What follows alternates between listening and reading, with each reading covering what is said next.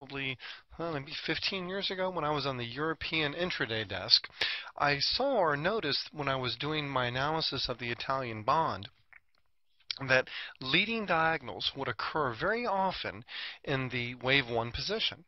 It seemed to be a very unique characteristic of the Italian bond. Well, over the years, what I essentially learned or have come to believe is that each financial market, every stock, every bond, every price chart tends to have its own unique personality. So, if you're going to trade a specific market, I really encourage you to actually spend some time with it and kind of learn its rhythm, learn its personality. And a good example of precisely this characteristic, I think, is very evident with respect to DirecTV. Ticker symbol is DTV. Now, as you know, with respect to contracting triangles or the triangle type pattern, we have three triangles essentially. We have the contracting triangle, the barrier triangle, and the expanding type. Okay, now the expanding triangle is actually a very rare pattern. It forms less than, I would probably say, 10% of the time, maybe even less than 5% of the time.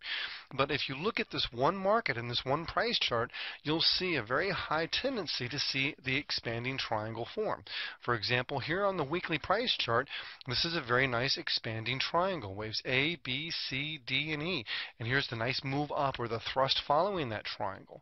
Here on the daily price chart, again, we see another expanding triangle. This is a very rare pattern, yet it's not too hard to just find two really good examples of this pattern, one on the weekly and again one on the daily. And here's the expanding, notice again the expanding trend lines. Waves A, B, C, D, and E. And even on the intraday basis, here's another example of an expanding triangle. Waves A, B, C, D, and E.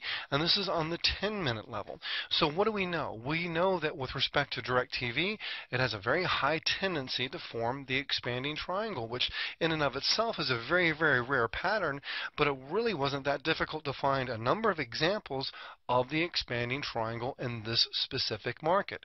In other words, part of the personality of this stock is the formation of the expanding triangle. Good questions might be, for example, if you like to trade the E-mini S&P, what are some tendencies? What's the personality of that? If you like to trade bonds, say on the daily level, what are some of the personalities, the quirks, the likes or dislikes of the bond? Maybe you might have a price chart of, say, Google.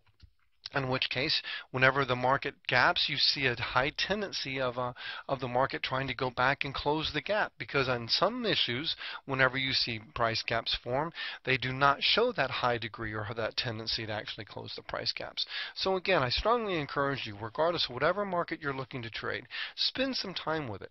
Markets are like people, and people are very different. The people have certain likes and dislikes. Some people like health food, some people like hamburgers.